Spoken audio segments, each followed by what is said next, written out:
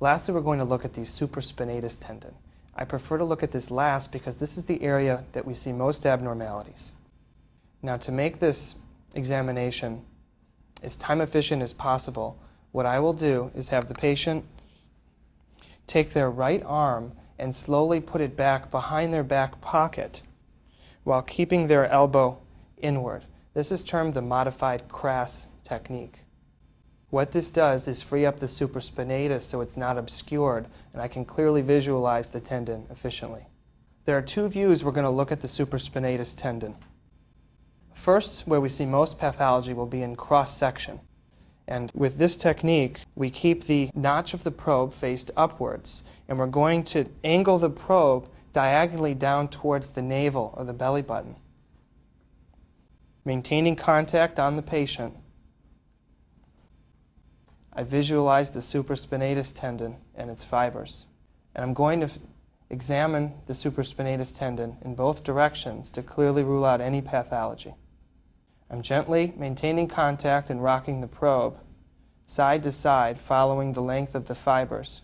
On top of the tendon here, we notice a little black thin line, which is the subacromial subdeltoid bursa. In patients with shoulder abnormalities, this bursa fills with fluid and is often the target of one of our injections. Next, I prefer to look at what's called the rotator cuff interval.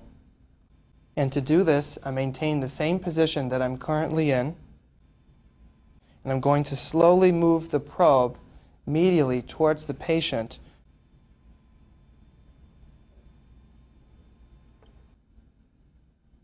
This will allow me to visualize the bicep tendon as well as the subscapularis tendon. On the left of the screen is the supraspinatus tendon. Next, there's the bicep tendon, which is the white circular structure seen. And just adjacent on the right to that is the subscapularis tendon. In patients with tears, we measure the interval between the supraspinatus tendon as well as the subscapularis tendon. If there's increased distance between the two, it's suggestive of a tear. Lastly, we're going to look at the supraspinatus tendon in its longitudinal view.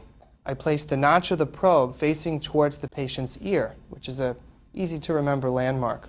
Maintaining contact with my hand on the patient's shoulder, with the probe angled up towards the patient's ear, we can see the rotator cuff in what's commonly referred to as a bird beak type image, clearly seeing the fibers of the supraspinatus tendon, which are healthy in this patient.